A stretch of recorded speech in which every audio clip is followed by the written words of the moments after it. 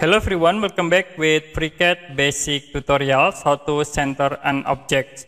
For example, in here I will create simple objects. Okay, you can use top plane.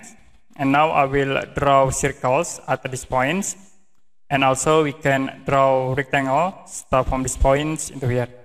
You can set a dimension into this rectangle object. And also give a radius in this circle object.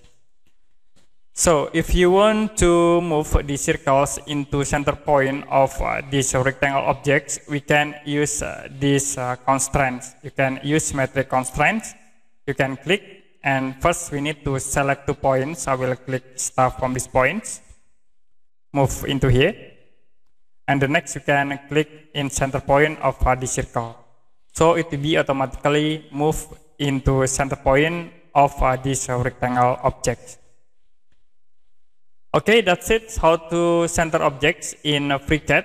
And if you have any question about this tutorial, you can comment below this video.